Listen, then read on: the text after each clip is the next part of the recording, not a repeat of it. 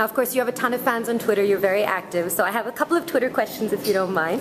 We had one, of course, asking about your Student of the Year boys. When are we going to see them next? Everybody loves them. Are you going to do another movie? Yes, very soon, hopefully with Dharma Productions. Both the boys are raring to go. In fact, as we speak, I think they'll reach a set before the set calls them. They're that excited. They already can't wait to face the camera. And we have some young budding filmmakers who we're forcing to write some really good stuff for the both of them. And I think they've been accepted nationwide. So I think there's already an inherent excitement about projecting them on another film. So we hope to do it really soon. So please tell everyone on Twitter, we're getting them back really soon. And of course, you were saying he's a great role model, gives you great guidance. Are you going to open a school someday to teach people how to make films? I actually have a school already. It's called Dharma Productions. I'm beginning to realize that I'm kind of doubling up as a film production house and as a film institute. And I love every bit of it. Initially, I think it was just like a school for first-time directors. And now it's become like an active playground for new actors as well.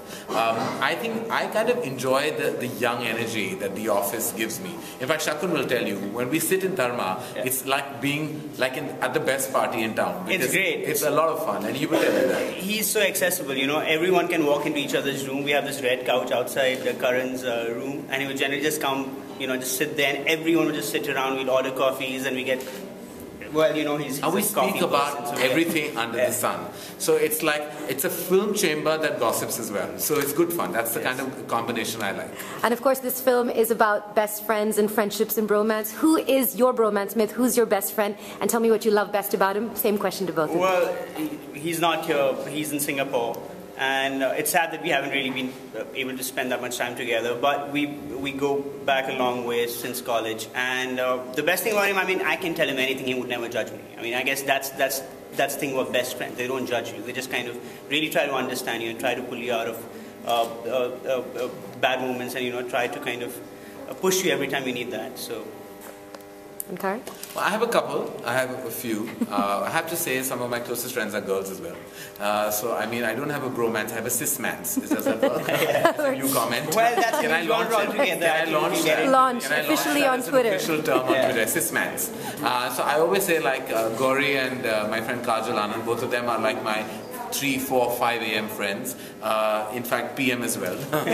So I AM, PM with them through the day and week. And so I think that they've been there through thick and thin. And there are, of course, all the boys that I'm friendly with. And I've had some really solid equations with many of them. But I think it would amount to a little bit of name dropping if I started giving you a long list. So I think I'll save you that. Awesome. Thank you so much. And I just wanted to give you this. My Bollywood writer is a big fan. Of course, all of us are. So he did a 2-minute, a mini version of Kabhi Khushi Kabhi Gum. Oh, really? Oh, dear. How did you manage a 3 or 32 minutes? It took, yeah, we watched the whole movie and put it in 2 minutes. Oh, so I hope you enjoy. Thank you so much. This is lovely. Thank you guys so much.